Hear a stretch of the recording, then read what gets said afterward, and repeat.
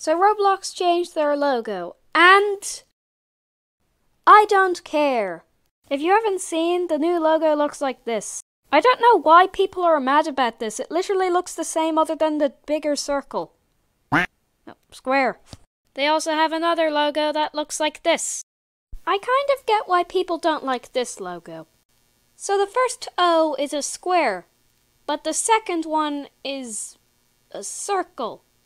Yeah, makes a lot of sense, doesn't it? All the negative stuff aside, I don't care that Roblox changed their logo. I think the change was pretty unnecessary, kind of like how they changed the death noise.